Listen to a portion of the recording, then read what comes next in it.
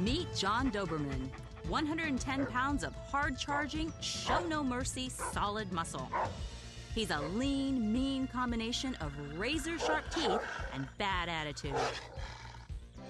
Meet 3 young Polish dwarf rabbits, orphaned since their mother died in an accident. The bunnies' names are Flopsy, Mopsy, and Cottontail, but to the Doberman, they might be breakfast, lunch, and dinner, right? Think again. The Doberman and bunnies both belong to pet groomer Judy Erie. When the bunnies were orphaned, she started to raise them by hand. That's when John Doberman thought he'd get his licks in as well.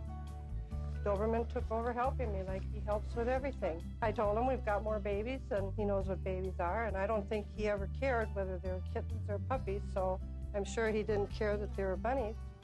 And he's just raised them like his own.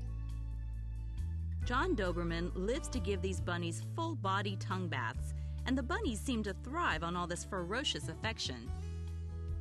As for the jaws of death, John Doberman will never use these on his surrogate children.